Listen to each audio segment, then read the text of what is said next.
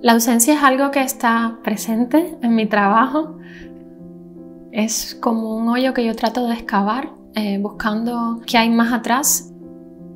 Cómo yo puedo proyectarme en situaciones que nunca sucedieron. Y el y sí, ¿no? Que siempre también en Cuba imaginamos. La relación que yo pude tener con mi abuelo fue solamente epistolar, que nunca pudimos conocernos.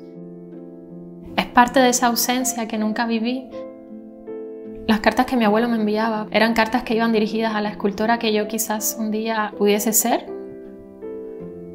Lo efímero me interesa mucho. Para mí es un desafío. El barro, la arcilla, o el mimbre, o la madera. Todos estos materiales para mí tienen relación con lo que es la vida también. Cómo van cambiando las situaciones, los espacios, las vivencias. Me conecta con lo que somos, ¿no? Somos materia, venimos de la tierra, volvemos a la tierra. How do I perceive the world? I'm thinking about myself as an American, and I'm also thinking about myself as an African. And I think that bridge is actually very interesting because you get to see how can you retextualize the future based on remembering the past. What I'm trying to stitch together is the way in which I see the landscape moving in all its different parts. I've been taking photos of moments where there's like this expanse and there's probably this one small introspective moment. I'm not necessarily going after exactitude. It's based on reality, but I like to extend it into this space that's always moving. I think of myself as a musician, you know, taking the sheet music and then maybe riffing on that to make my own solo. I think about the textures of the spaces, the weathering surface, an entrance into a place or an exit out of a place, erosion and corrosion, real life and its different parts. All of it is trying to articulate a totality of a world building as well as the history that's there.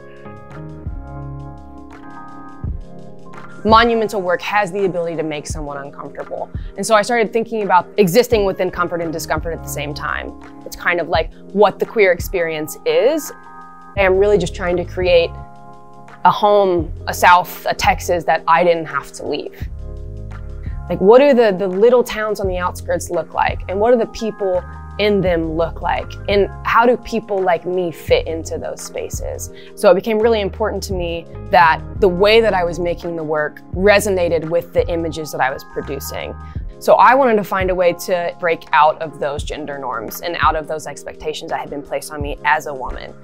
So I started learning woodworking, and quickly became a way for me to kind of see what structures I could dissolve, but also reconstruct both materially and metaphorically in order to kind of alter and like interrupt and create a new space or a new world that's kind of both actual and imagined, more of an inclusive, liberated utopia in a way.